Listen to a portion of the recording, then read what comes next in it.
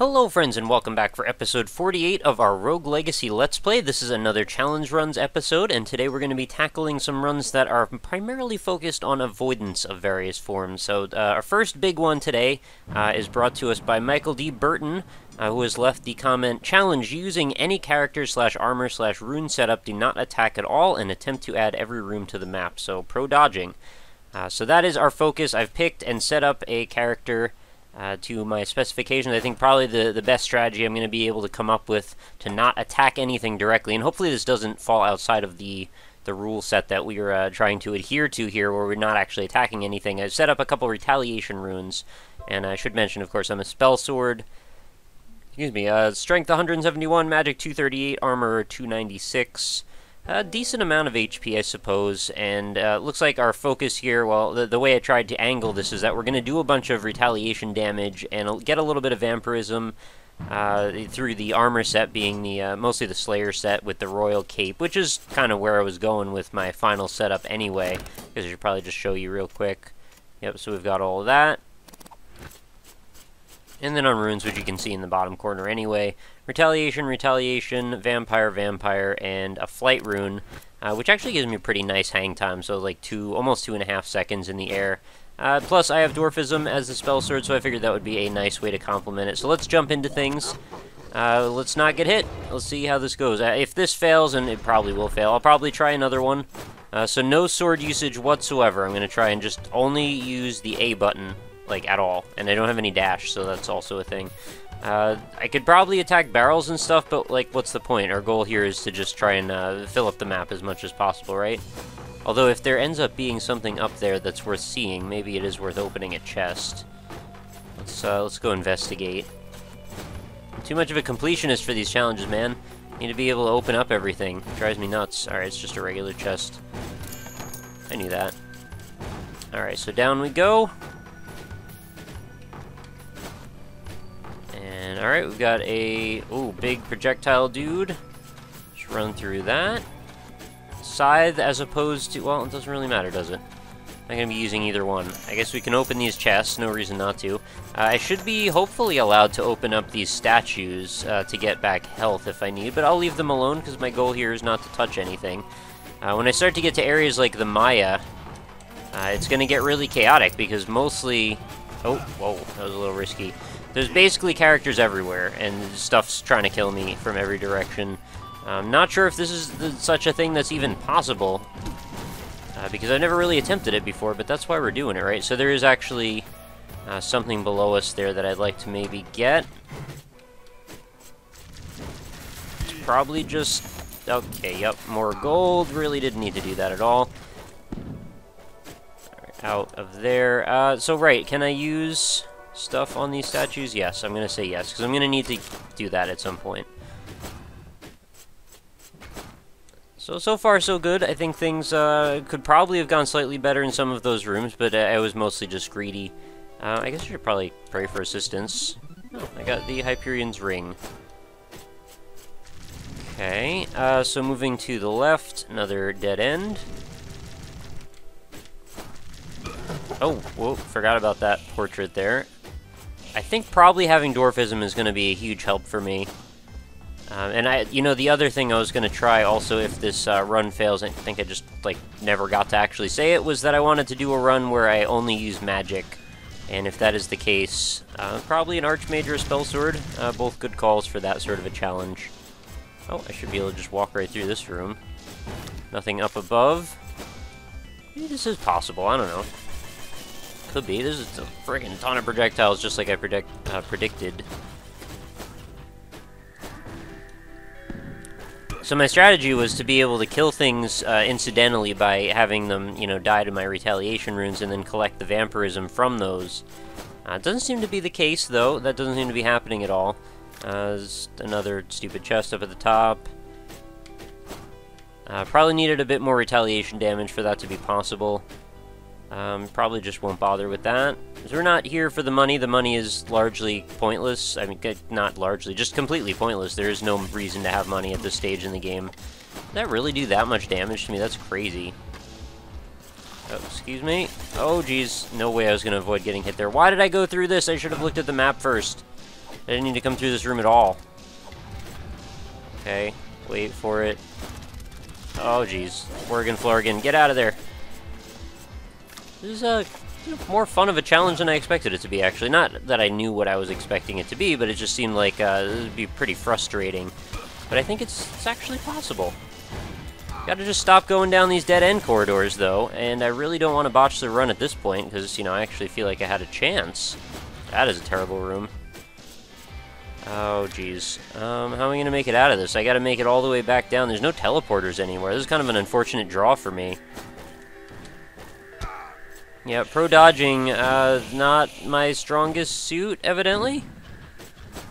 Pro dodging, oh, right into the ghost. Alright, well, death defy, hooray! So that'll maybe get me back out of this position. Oh, crap, I used my sword. I meant to just break the statue. I didn't mean to hit the dude. I didn't kill him. Sorry. Well, I invalidated the run and then lost anyway, so whatever. I'm a huge jerk. Let's try something different. Let us try, who do we have here? Hokage, Paladin, and a Spelunkette. Reroll gives Hokage, Paladin, and Spelunker, so the exact same draw twice in a row, basically. Let's go for a Paladin. No, wait, whose magic do I want? Spelunker is not bad. Probably a Chakram, the best chance there combined with the HP. Don't need any of that. And, okay, what do I want to do here? So I want to make a run based around magic. So what is my best bunch of options here? So I want to probably go for Holy, go for increased mana. I could also do with some damage return too. I should probably do some Siphon runes and stuff. We'll see about working that out. Health we want to still keep up, though.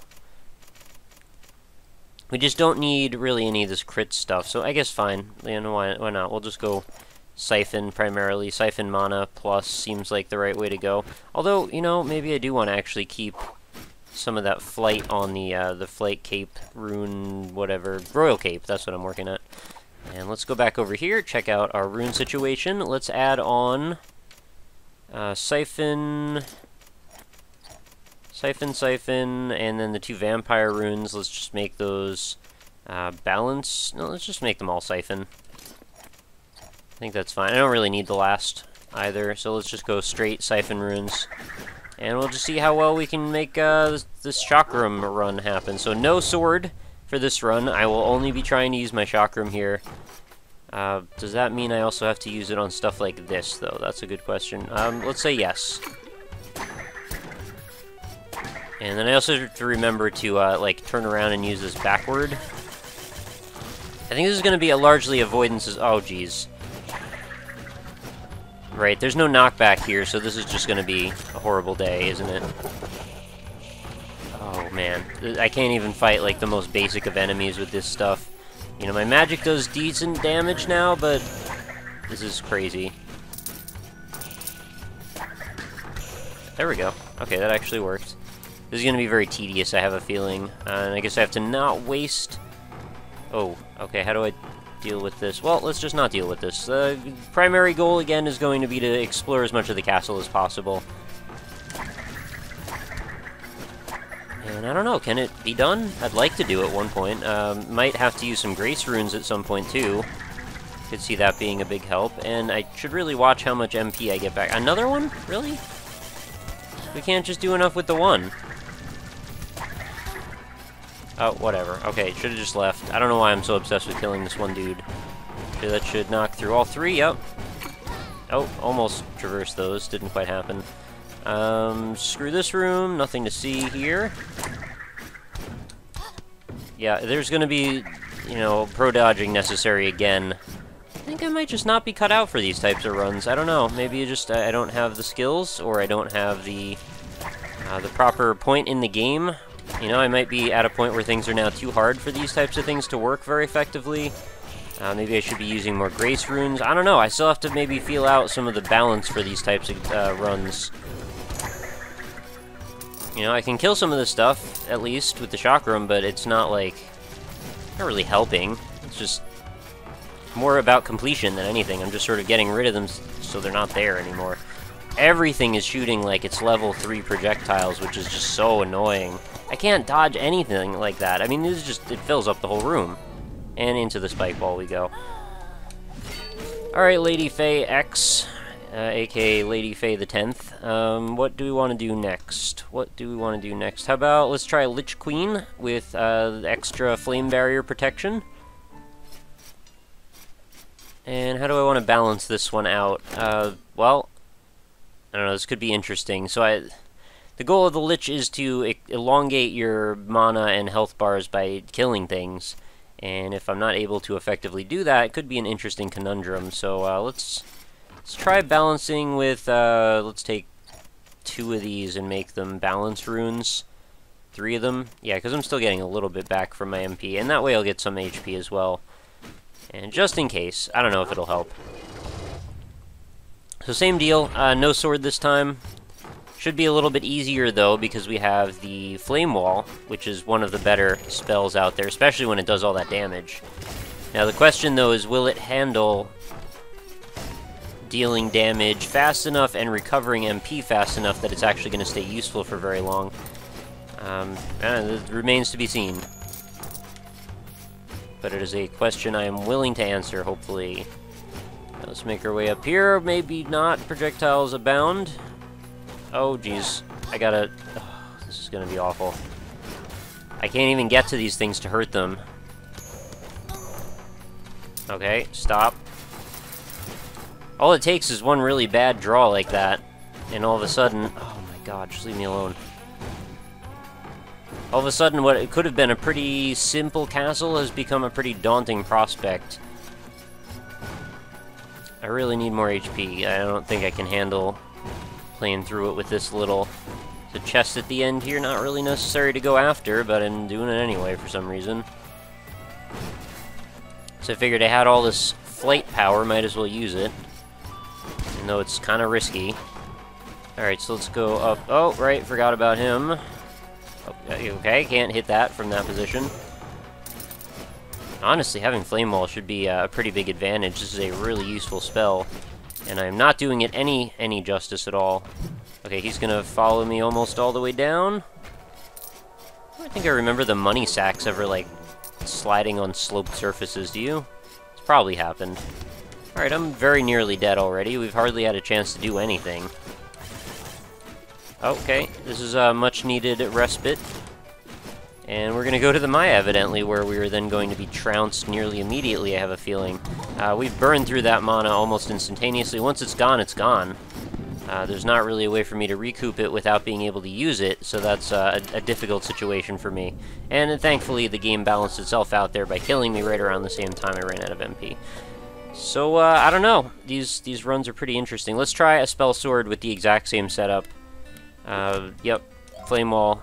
Colorblind this time? Alright, we can try that out. I am not a fan of Colorblind, but I guess it'll work. Anything else I can do to balance this situation? Let's try, let's throw a Grace Rune into the mix. If I remember, only one Grace Rune is necessary to knock us down to Tier 2 enemies for the most part, so I think that'll make, hopefully, a pretty big difference. I can't not kill these stupid things. Okay, probably shouldn't have done that. It was really a waste of MP. Alright, picture frames. I gotta come up with like a contingency plan for what happens when I run out of mana. Because that seems to be the case, you know, very quickly. Oh, well, alright, that was awfully generous of the game to give me that. Yeah, we're totally down to like Tier 2 enemies now, which is a big help for trying to run through something like this.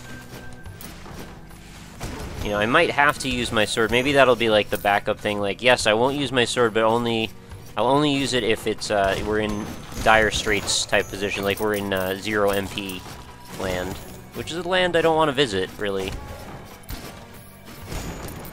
But it seems like it's a necessary land to visit occasionally. Although the game's been very, very generous with these potions, which I really wouldn't have expected to get. What's... Oh, right, I can use the big... Forgot about that. Playing as this character class, I can use the giant fireballs, and you're probably all screaming at me to do that. Sorry. Oh, what's this? Hey, we got a little HP up. Those are always a nice thing to find. Anybody? Oh, okay, we got a zombie, couple of zombies. Does that burn through my MP just as fast or faster? I don't know about that. Let's, should maybe conduct an experiment here. Yep, just, here, blow up. Thank you. And now I'm pretty much out of MP again. Not sure that was worth it. I might have to use my sword in a moment. Trying to use the smaller flame wall. Okay, I'm totally out now. Oh, that actually, well, killing like one thing restores almost my entire MP bar, so that's really nice. I guess I don't have to feel that bad about it then. Well, not my entire one, but like half of it, which was great. It's kind of strange how like the classes are really so dependent on melee, even if they're specifically a magic class. I guess the Archmage is probably the only one that like really isn't. Or at least by definition isn't? I'm not sure if it actually isn't though. Never really plays that one. Alright, I'm gonna kill this guy to get enough mana to do some more damage. Trying to remain true to my run here. I think it's going okay so far. Let's kill this last dude. I think that was the last dude, right? Did I pass anybody else? No. Okay, let's go back. I hate when it's in black and white like this. Oh, magic damage increase +1. Always nice. Oh, look. MP potion. Wish there's just a way I could guarantee having enough mana, though. Hey, this run actually feels like it might be viable. You know, provided I've added in these little tweaks. It's probably going to come down to there being, like, a few archetypical runs that I'm able to do. You know, maybe the idea of doing challenge runs on a broader scope was a little naive of me. Maybe I needed to really hone in on what exactly those things were that I could do, and then try and work within that framework. And one of those things may be this exact template that, like, okay, I can do spell-type balance stuff as long as I have the ability to regen MP in some very concrete way. And playing as this class, that actually seems possible. Provided, you know, we're allowing that in the rules, which shouldn't be too big of a deal, I think. Okay, that one I have to hit with my sword. Oh, wait. I guess just hitting it? I don't actually have to kill it, do I? Alright, fine with me. And to our right. Got an angry star. Alright, very nice. And Ninpojo. Jojo. And that would be the end of our MP again. I have to do a little bit of damage there, regen some mana. I think I actually probably didn't need to hit it as many times as that, but I went ahead and did it anyway. Sorry. Hopefully you'll forgive me. Oh, it's a mimic. Yep, now I actually have to pay attention to the map because, you know, mimics are a thing. Alright. Get in there. I hate when I lose balance or control of my character, and then all of a sudden... Oh. All of a sudden I can't really do anything. Like, I'm forced to take a bunch of MP loss because I'm waiting for my character to land. Jeez, this room is rough. I'm not sure what to do about this. If we were judging things based on gold, this would be kind of interesting. We're not, though. It would actually kind of change the way that I design the run, most likely. Really, it feels like a shame and a bit of a missed opportunity. There's not like a special sort of challenge runs, like bonus leaderboard or something like that people could compete with each other over to get more length out of the game. Granted, the game is pretty freaking long as it is. Why am I just sitting here running? Oh, that was so dumb. I was sitting there running my MP off and not really paying attention to where I was in the room. Just like running into stuff. That was super, super dumb. Anyway, I guess that'll do it for another episode. I guess we could do, like, another dragon run or Archmage next time. I don't know, we'll figure something out. So that was largely avoidance and magic-oriented runs. I want to do more like that, and we will sort that in the future. But please do continue. Feel free to leave another recommendation of a challenge run. Granted, please do keep in mind the limitations that we're going through as I'm trying to spell these out as we actually play through them. So, you know, do try to build in some sort of a counterbalance that I can use to maybe leverage a decent run. I'll just be like, put all the runes to curse, and then just don't use your sword. Like, okay, well, if you want me to take a 30-second run, then you win. And no fighting bosses, please. I want to save all the bosses for when I decide to finally, you know, go out with a bang and finish off this series. We'll just go and see how far we can run into the game. I'm not sure how long that would take. It would be kind of interesting to see, though. So anyway, for next episode, you have a Dragon, a Hokage, and an Archmage, and whatever the reroll might be, which I'm not going to hit. we will see for next time. So thanks everybody for hanging out. Of course, if you're still enjoying the series, please be sure to let me know.